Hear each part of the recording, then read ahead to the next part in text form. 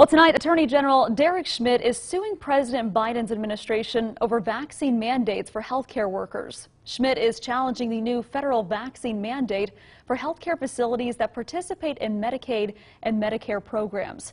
He argues that the requirement will threaten areas that are already struggling to find workers during this pandemic. And this comes after Schmidt filed 2 other lawsuits over the mandate. The latest came just last week. I know that some of the attorney generals have tried to go the legal route, and I'd like to see how that plays out. Hopefully, with the attorney general filing suit against the Biden administration, we can work swiftly through the court system and decide whether or not that's a legal precedent that the federal government can take.